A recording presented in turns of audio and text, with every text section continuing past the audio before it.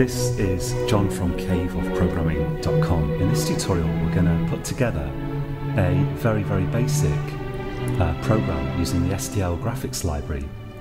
So firstly let's take a look at what STL actually is. So I'll go to a browser here. What we need for this program is we need basically a games programming library that at least lets us do graphics programming, and in particular gives us pixel level access. So if you search for C++ game library, there are various options that are going to come up. There's a whole list of them here, list of game engines. Allegro is a good one, but there are lots of them. I'm going to use one called STL. So you can follow these tutorials using any games library basically that lets you do pixel level access on the screen. You need to be able to manipulate individual pixels. And although I'm going to show you this example using STL, using STL2, if you're using some other version of STL or you want to use a different library, I'm going to try to give you the right kind of pointers that you could do that for yourself with some Googling. And I should just mention that learning to use Google effectively is a really great skill to have as a programmer. I use it constantly to look for example code and to look for any information I need. And if you dive into Google very readily, then it will help you a lot with your programming. So I'm going to use this STL, which stands for Simple Direct Media Layer, and this is a very kind of basic C++ games programming library. It doesn't provide you with any 3D facilities or anything that I know of. I can mention actually you could also use probably OpenGL to follow this tutorial. I think that gives you pixel level access, but that's another good library to use. STL doesn't give you 3D facilities or anything, but I like it because it's been stable for a long time and it's reliable, and I've had quite few problems compiling this for every different platform that I've worked with. Well, that's basically Mac, Linux and Windows. I had no significant trouble getting STL to work on any of those. And I have to say that having trouble getting APIs to work, particularly game APIs, that's application programming interface, by which I mean basically libraries, is a common experience. It's not always easy to get them to work, but STL is one of the easier ones to work with. So I'm going to use STL2 for this tutorial. Now, what we need here we need the header files, we need static libraries to link our program with, and STL also uses dynamic libraries, which the static libraries refer to. So we also need a dynamic library which would have to be distributed with our program. It's possible, apparently, to statically link an STL program so that you're not using any dynamic libraries at all. You've just got one file to distribute. But then, by the license terms, you're obligated to distribute your source code as well. So that's not really that convenient. So either way, you can't just distribute one single file. You've got to distribute at least the DLL or the .so or whatever with it. But anyway, that's not too bad. And this is a common situation with C++ programs, which is why unfortunately installers are often necessary to distribute programs. But for this program that we're developing, you only have to distribute 2 files, so it's not too bad, your program plus the dynamic library. So what we need is the header files, the dynamic library to link with, and the static library to link with, and the dynamic library that the static library actually refers to. So that's 3 things that we need basically here. Now, if you go to the STL2 downloads page, we've got downloads for Windows here, 32-bit and 64-bit. And we've also got, actually these are just the runtime binaries, so we're going to need actual stuff to develop with. These are just the files to run your program. So if we look at development libraries, we've got one for Visual C++ for Windows. You've got one for GNU for Windows, for MinGW here. And Now we've got this DMG package for Mac, and Mac has its kind of own system of packaging programs involving something called frameworks, which I don't fully understand. And although in theory we should be able to, on a Mac, we should be able to use the SDL framework, I couldn't get that to work. And a lot of other people as well are saying that at the moment their program just crashes if they try to use this framework.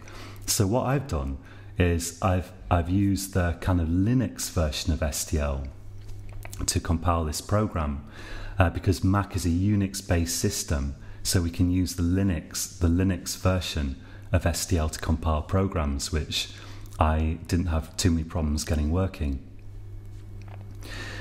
So you need to download the right file for your platform. So if you're using Windows, either the Visual C++ version or MinGW version, I don't think there's really any other choice for actual compilers for Windows. So even if you're using code blocks, you're probably using the MinGW compiler. So hopefully either of those will do the trick. If not, if you're using some other wacky compiler, or one that's just not used much, you could use a different library to follow this tutorial. You just have to Google for some examples on how to do pixel access, but hopefully you could figure that out. So for my Mac, I use the Linux version, and on Linux, if you're using Linux, usually Linux users are a bit more technically adept than the average Windows user, and hopefully you're comfortable with doing stuff on the command line. If not, you're going to have to get comfortable, but you can use, I think it's called apt-get to get the Linux SDL. You're going to have to Google for that though. And what I did on my Mac was I installed something called Mac Ports. So Mac Ports. And then I used that to get libSDL2. Very important you get SDL2. And that downloaded SDL2 for me, the SDL2 development libraries, and compiled them for me. So either way, the end target here is that you want to end up with, if you're on Windows, you're going to need a SDL.lib or SDL2.lib, it's probably going to be called, and you're going to need SDL2.dll probably as well. On Unix or Linux, you're going to need the static lib, probably SDL2.a or something like that. And you're also, to distribute your program, you're also going to need lib SDL2.so, probably. On the Mac, if you're using a Mac, instead of lib xyz.so, you're probably going to have xyz.dylib, but it's the same thing as the .so and as the .dll, basically. They're all the same thing. So try to get that source code. That's the next step. You need to acquire these files. You need to have the header files, the static library to link with, and the dynamic library as well, which you'll need to distribute your program, and for that matter to run it yourself, I suppose. Now I've done that on the Mac. As I described, I used Mac Ports to download libSDL2, and what I ended up with was this. And of course this is not going to be the same on Windows, as I just described. But if I go to cd/user/ trying to remember here, let's have a look. User local /include, then I've got this SDL2 folder, and if we look in there, here are all my SDL header files. So you need all of these, whatever platform you're working on. And then if I go to /user/local/lib, of course this is only relevant for Linux type systems, and I go, and here I've actually got libSDL2.a. That's my static library, which would be called probably SDL2.lib on Windows. And here's my dynamic library, which I need to distribute with my program, libSDL2.dylib. If we just take a quick look at the Windows one, because a lot of people use Windows, of course, and it will reassure you to see that it is as I say. Let's take a look, for example, at the MinGW1 here. I'll just unzip this download that I downloaded from the SDL page. You can see you've got an include directory here, and you need to copy this folder just to somewhere where you can access it. So if you have a folder that you normally put your programs in or whatever, you can put it there. It doesn't matter too much as long as it's somewhere you can find it. And we've got this lib folder here. We've got a target for like 64-bit machines and also for 32-bit machines. The reason it's called x86 is because, of course, early computers were called, like 286, 386, 486, and so on, and they were 32-bit machines. So this is actually 32-bit in spite of being called 86, and this is 64-bit. If we look in either of those folders, again, we've got the DLL file. That's the dynamic library. We've got the static library.lib, and we've also got the header files here.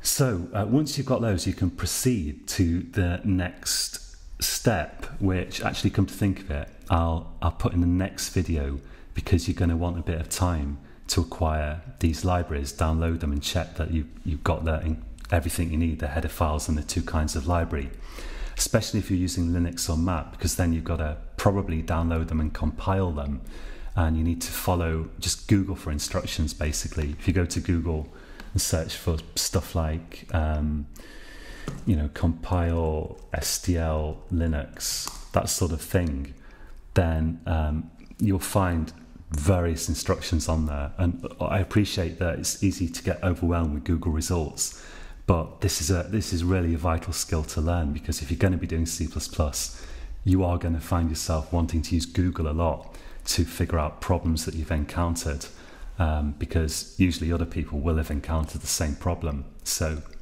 Google is a really good thing to start getting into. Okay, so that's it for this tutorial. In the next tutorial, I'll actually use the stuff I've downloaded to create finally a basic SDL program, which won't do anything yet, but we'll check that we can actually get a program running. So until next time, happy coding.